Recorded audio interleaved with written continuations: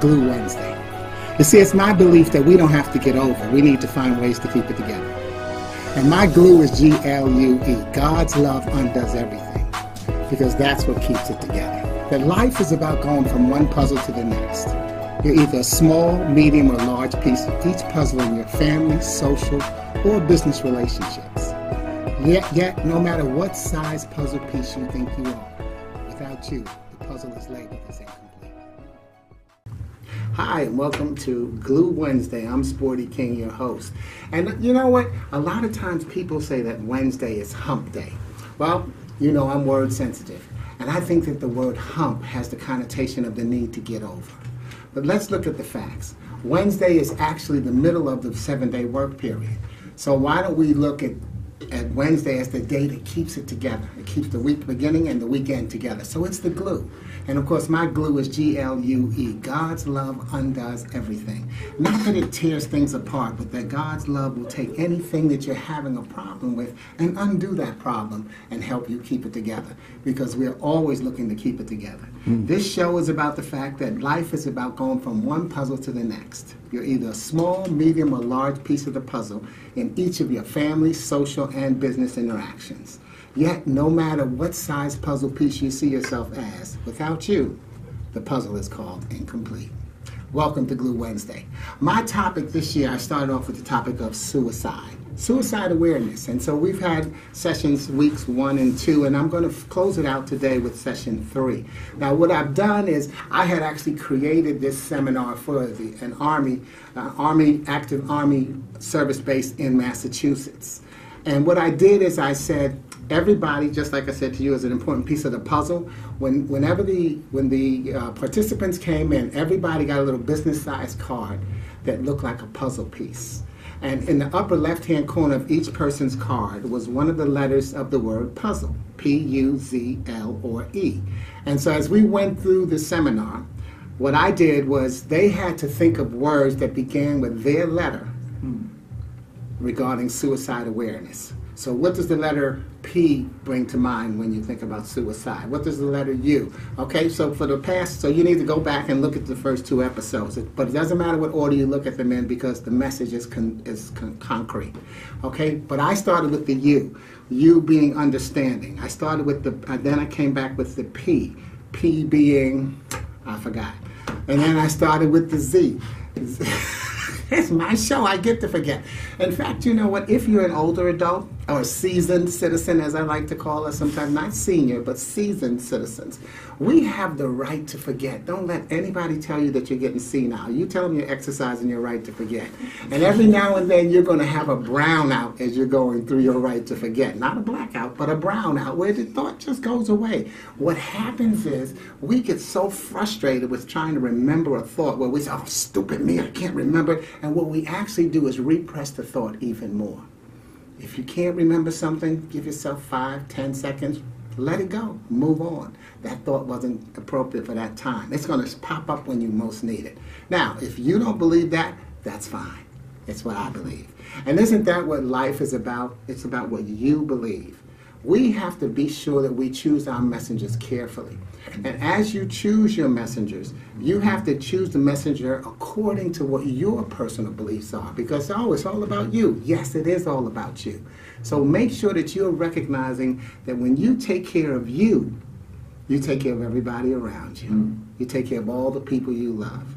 So have your brownouts, have everything else. So now let me get back to the P, because I think the P also stands for people. I used a lot of words, P.S., by the way, so I'm just trying to give you a quick recap.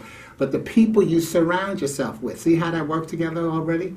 The people you surround yourself with, the messengers that you bring into your life will impact whether or not you decide to take your life by suicide. The Z, a lot of people say, well, what could the Z stand for? Well, the Z could stand for zero. Because a lot of times people who decide to take their life by suicide think they have no more options. But in fact, if you look at the word zero and you turn it around and use it positively, zero is the starting point for military time.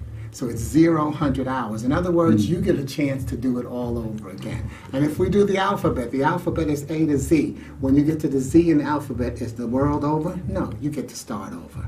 So recognize that Z is 0 hours, and it also gives us a chance to start again.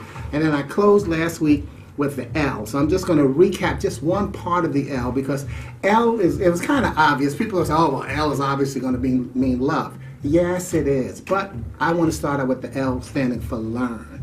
Because until you embrace this information, until you learn it, then you are not one of the people that we need to help us with preventing suicide. And the disorders most often associated with suicide are depression, bipolar disorder, and schizophrenia. See, suicide is a treatable mental illness. And that's one of the things that we want to make sure that we covered when we did the U for understanding. Now, we know that suicide is a tragic outcome of a serious underlying mental illness combined with a complicated mix of individual circumstances. But here's what it's not. It is not a sign of moral weakness.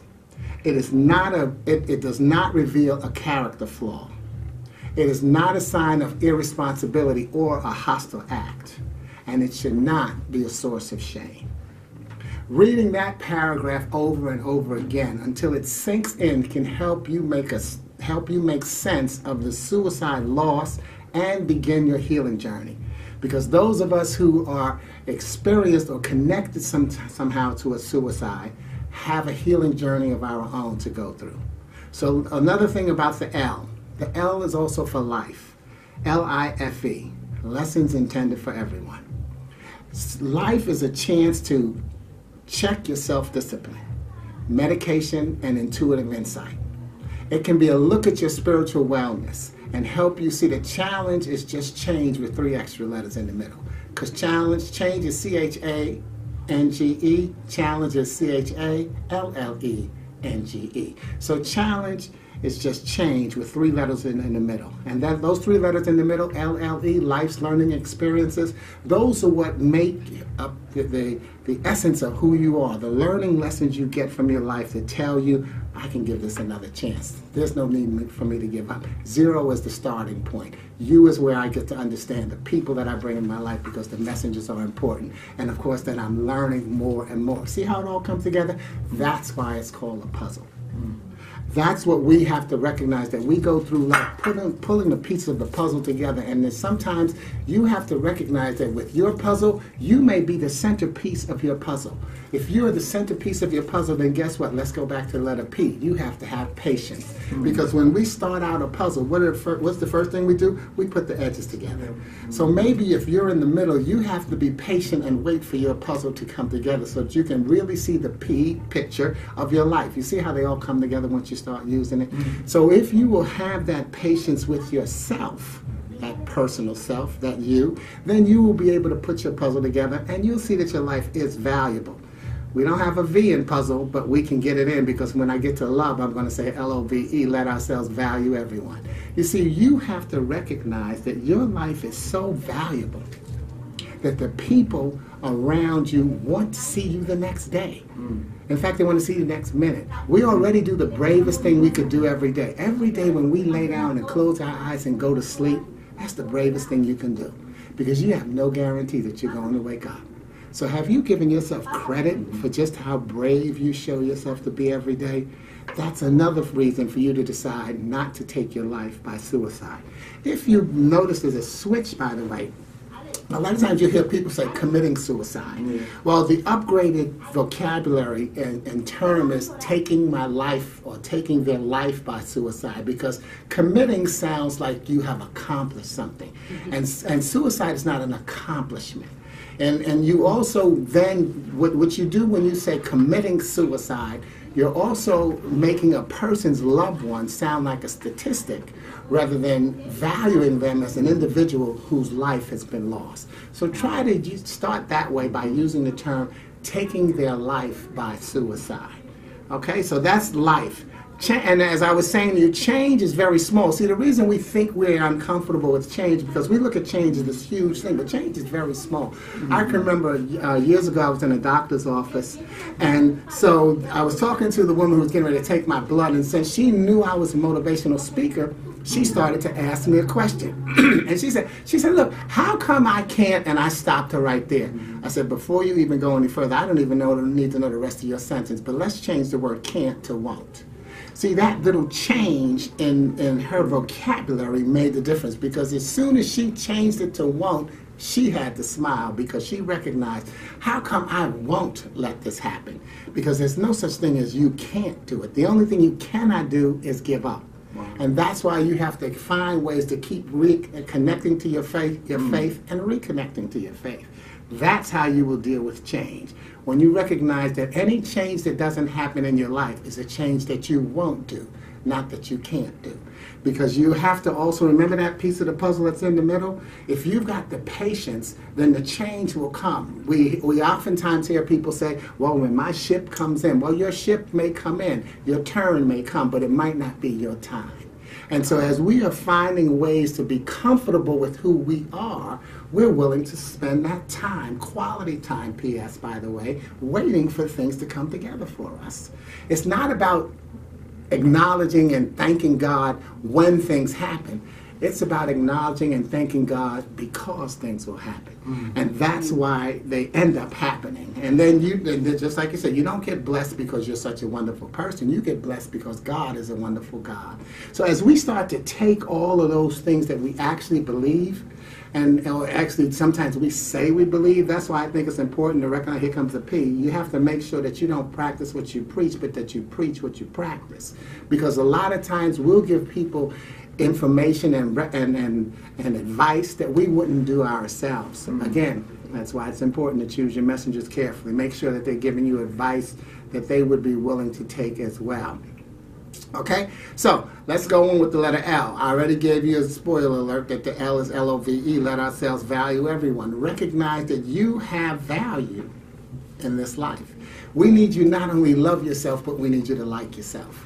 See, liking is the cherry on the cake. Most people love themselves, but a lot of people don't like themselves. Haven't you ever said, oh, I don't like how I look in this outfit. I don't like how I acted when I was this. You know, we talk to our spirit and we say we don't like ourselves. We very rarely, have you ever said, oh, I don't love me? But you'll say, I don't like me. So make sure that you talk to your spirit and put that cherry on the cake and like yourself. In fact, we had strawberry shortcake that we're going to have at the end of our taping today. And so in case you don't get a cherry to put on it, we're going to have some strawberries to put on it. Oh, don't get excited. You're not getting any. But the key is that you're getting food for thought. And that will fill you up just as much. But I'm going to get that food for my stomach. That's why I'm going fast. Okay, so the next letter is the letter L. We're staying with the letter L, and the next word is laughter. Laughter is so important to your well-being. I'm in an organization, I was a member of an organization called AATH, which is the Association for Applied and Therapeutic Humor. They believe in the healing power of laughter. In fact, there's a whole, Cancer Treatment Centers of America has a whole therapy program on laughter therapy for people who are going through cancer. And I know a lot of people are interested in cancer research, so check into Cancer Treatment Centers of America. I don't mind giving them a plug. They're a wonderful organization. Meanwhile, back to AATH, Association for Applied and Therapeutic Humor, the laughter part, try to find ways to use improv. Improv is a very good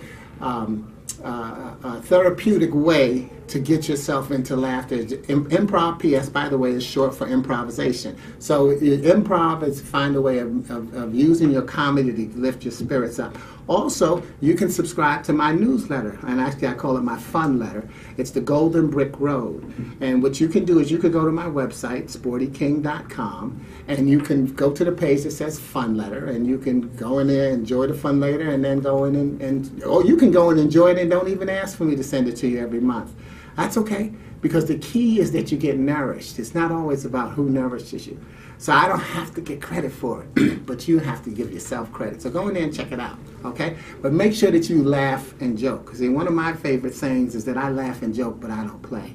Because the truth is that I will tell jokes, I will smile, but I'm very serious about saving lives. I know that I save lives. You need to recognize that you save them too. Put it on your resume. In fact, if you brought children into this world or volunteered your time to support a worthy cause, your time or your money to support a worthy cause, you've saved lives. Think about it. And once you realize that you are a lifesaver, you can embrace that. See, embracing God's gifts is not about what you do on the surface. It's about what you feel on the inside. And one of the things, one time I was speaking and this guy said to me, well, at what point do you become arrogant? I said, whenever you choose to. Because the truth is, the way I look at it, if God is good, and if I'm God, if I'm made in the image of God and I'm God's son, if God is good, then I'm good.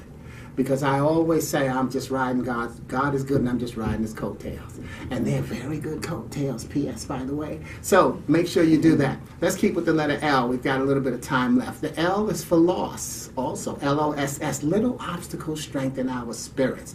See, a lot of times we think that a loss is a big thing, but and it is in the moment, but there's just a little obstacle. The biggest obstacle, one of my biggest losses was when my mother died. And in fact, we just finished the 11-year anniversary of her death. And because when she died, my biggest rebound was from losing her, because she died in my arms. And so what I had to do instantly, and I didn't do it very instantly, P.S., by the way, I had to come up with a way to deal with the fact that I was going to have to tell my sister and my brothers about her last moments and her last words. You know, I'm an inspirational speaker, right? I'm supposed to be able to get positive. Well, what I did is I realized that God had chosen me as the only one in my family that could have handled that situation. And that's how I was able to deal with it. Now, oh, P.S., by the way, don't think I didn't cry. I cried for a while, but once I got my cry out the way, I had to get my business on the deal. You know, because you got to take care of your mother, you got to take care of your family and friends. You know that joke they always say that the person who acts up the most at the funeral was the one that didn't handle their business while they were there? We had a ball with my mother while she was alive. So therefore, when she died, our consciences were clear. Now, I'm not saying my mother took her life by suicide. I know it sounds like I'm talking about death and it's in the same topic. No, it's just talking about losses. So make sure that you're spending the time you need to spend with people right now. That would also be something that could help somebody and make them decide not to take their life by suicide.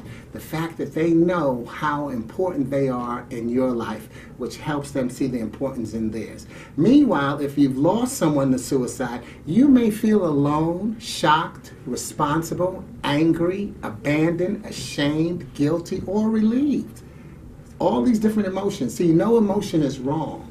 It's what we do with them that makes a difference. But don't worry, because it's normal to have some, all, or just one of those emotions and these feelings as you cope with suicide loss. But what you need to know is that you're not alone.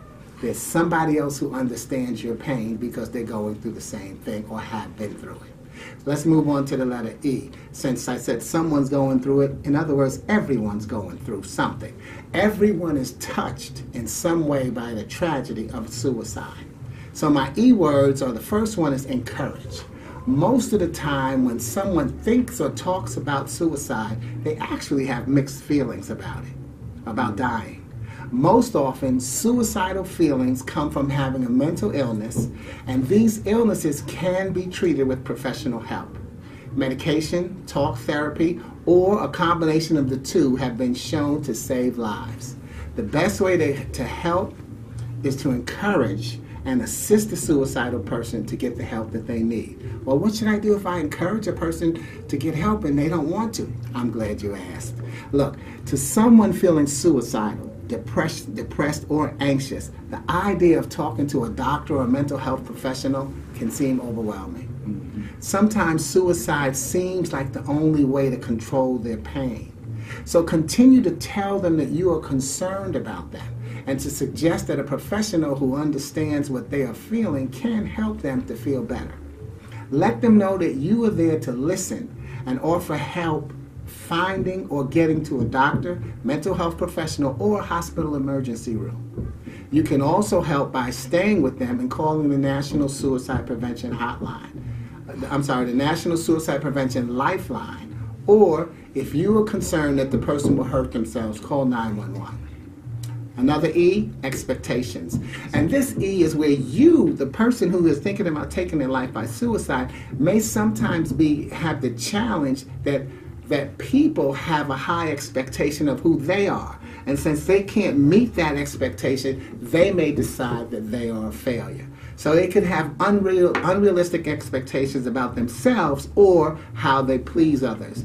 Sometimes those expectations are what they think someone else is expecting from them, and then feeling that they can't live up to them is, again, what makes them decide to take their lives.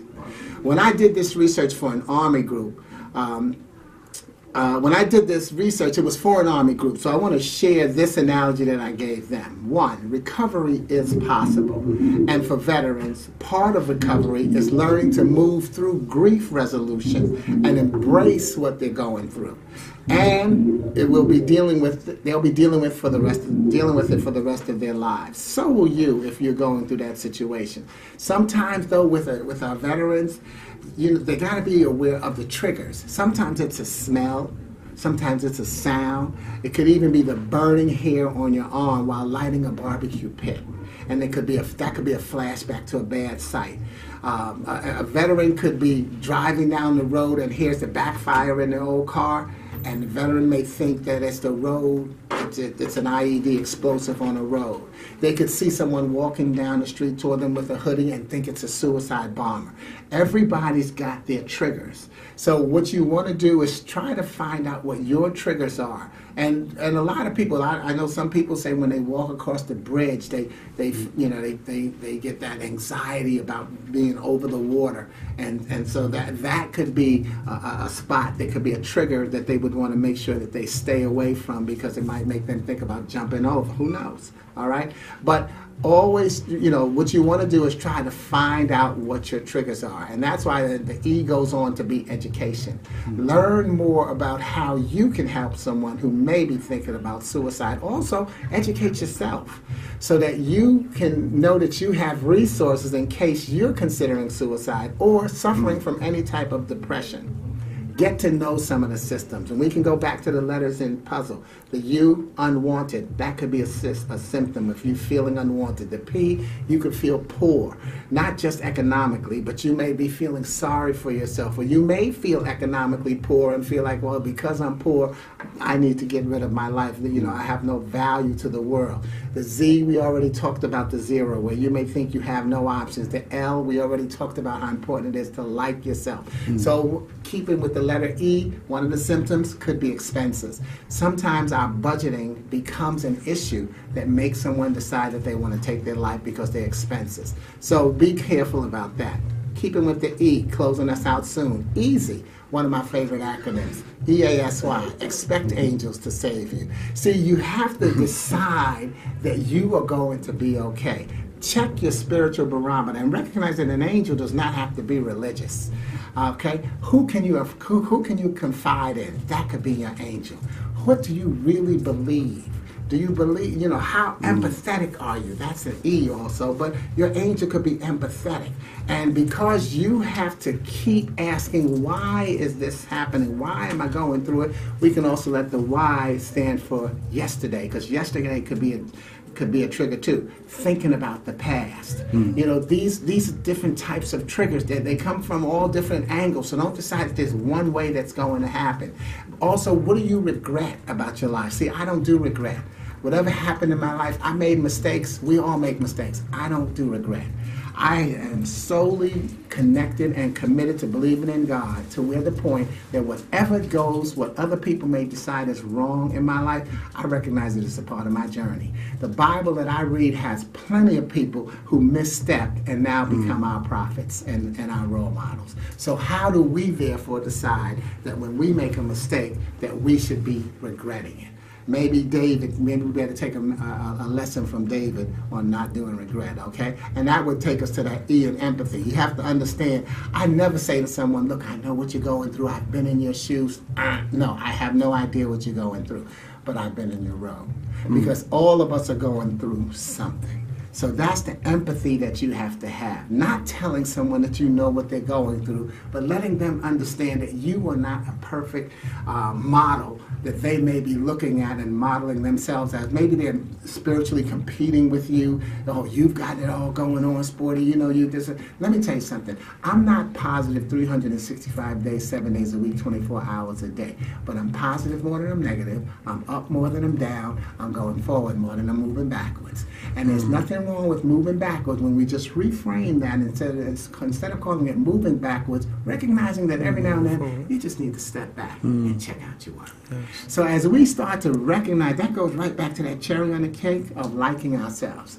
Step back and give yourself credit. You've made a lot of good decisions in your life. A lot of good decisions. Don't let taking your life be one of those decisions, because we need you so that we can go forward in this life. A lot of times people say, well, I'm planning for the future. P.S., by the way, the future is now. Have anybody ever made it to the future? Every time you get there, it's the present. So why not live and enjoy it? We're in the future. We are living Dr. Martin Luther King's dream. Let's stop acting like this thing is a carrot that's dangling out in front of us that we can't achieve. We're living the dream because things have changed.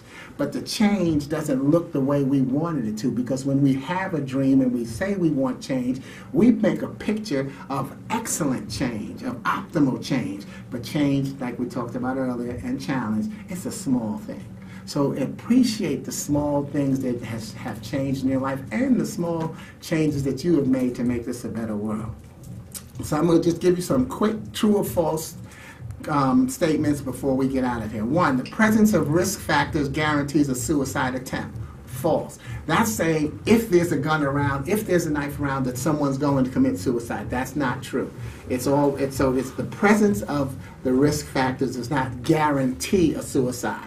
Suicide was one of the leading causes of death for all military branches in 2014. True, more so than war. Suicide occurs most often during the holidays. False. It gets more press during the holidays because people decide to connect the holidays with suicidal thinking, because they're feeling more depressed, because that's when they see other people celebrating families and they feel that they're not. So no, suicide is every single day. Every 12.3 minutes someone takes their life by suicide. It has nothing to do with the holidays. It just gets better press. Early intervention decreases the likelihood of suicide. Yes. Yes, so that's why the sooner you can find out and get some help. We always hear that little joke, oh, you're not taking your meds. It's a true statement. You have, if you're on medication, there's no shame in taking medications. You take an aspirin. I take Motrin because I'm going to go work out, and I'm an old dude. I got to take Motrin. And so the thing is, if I'm not ashamed to take a body relaxer, muscle relaxer, why should I be ashamed to take a medication that's going to help me continue to live my life the best way I can, okay? Okay, most of the time people who plan suicide do not give any advance warning. True and false.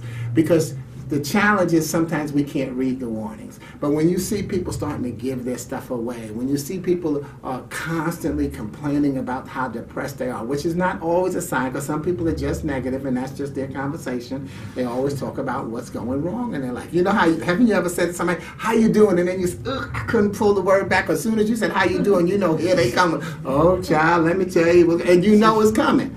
All right? So that's, again, that's why it could be a sign, but it might not be a sign. So that's why it's hard to see. So forgive yourself for missing the signs of someone who takes their life by suicide, because survivor's remorse is a tough thing to deal with. When we think, what could I have done to keep them from being suicidal? There's nothing you could do. What you can do is try to prevent the next suicide. See, always, that's the way you want to. And P.S., by the way, don't you put yourself on the list. All right. I want to skip to this one point because I got less than seconds to go. But younger, in 2013, the highest suicide rate, 19.1, was in my age group, 45 to 64. And apparently, I'm not out of the water 20 years later, because the second group was 85 and older, and that was 18%. But it's interesting to find that younger groups have consistently lower suicide rates than middle-aged and older people. But the majority of the younger group's suicide attempts are in the 15 to 24 year bracket. That's 10%, 10.6%. And if you think about it, that's in that high school, college, getting a career started framework. So that could be where a lot of the stress comes in. So start to look at that if you're in that age group, or you have someone in that age group as well. Recognize too that sometimes the suicide attempt is not necessarily connected to any type of real depression. It could be connected to, for instance, a sexual assault. It could be something that someone is dealing with that they're ashamed of, or, and by the way, and I got that from when I was doing this for the military. There's a case about a woman who, she was sexually assaulted by her commanding officer, And she had to live with that, and because naturally they wouldn't believe her versus him. And so her living with that is one of the things that drove her to deciding to take her life by suicide. So again, it's not always an obvious on the surface type thing that you can say, how come I missed that?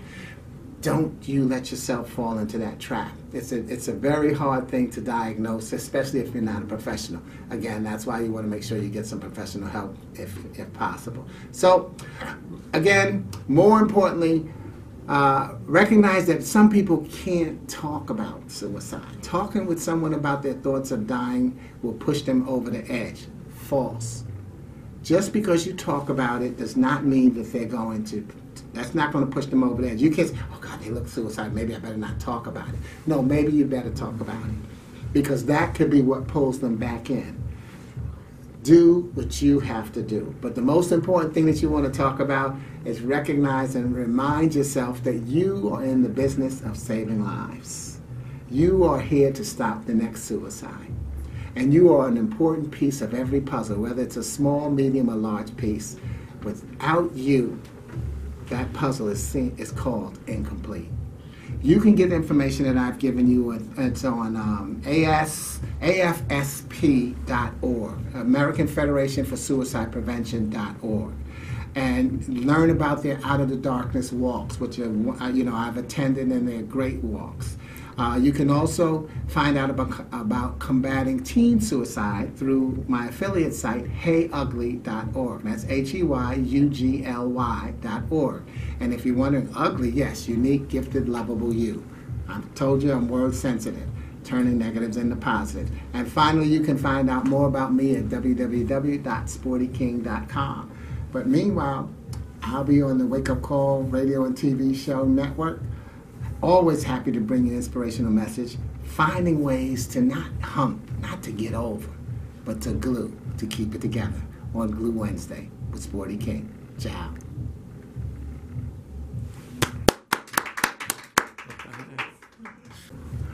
Last week I closed the show with my poem, I Found Out I'm Dying, from the book so named. This week I'm going to close it with the sequel to that poem. It's called I Found Out I'm Living. And it's in my book, Your Name Came to Mind. I found out I'm living. You see, actually, I've known it for quite some time now, yet only at a surface level. And again, I thank you, God, for yesterday, as much as I do for today. And I ask that you, my friends, join me in recognizing that the challenge of this roller coaster ride called life is even greater when you take responsibility for your actions and self. For as I am able to look at where I was and what I did, it becomes more evident to me who I am. And through that realization, I extend my hand to touch you, actually to feel you, because in my position as conduit of good spirits, the physicality of our sharing pales in comparison to how and why we must love one another. I found out I'm living. And when I woke up this morning, I praised that vision, that I might be allowed to ride his coattails and see him in my every decision. I sat by the window and took in another breath, for somehow, somewhere, someone didn't. So I checked my 5 senses for their alignment with my 6th sense. Thus my ability to experience, while my smile sent a flush of joy to every tip of this temporary body I occupy, and came back in an unspoken word of comfort. I read the word to exercise my soul of fear. I recognized what others call miracles as the blessings that were always there. I found out I'm living, and that I have been since day number 1. Yet it was not until I released my physical self that I was really able to give God the glory and thanks for all that I've done. I'm Sporty King. This has been Glue Wednesday.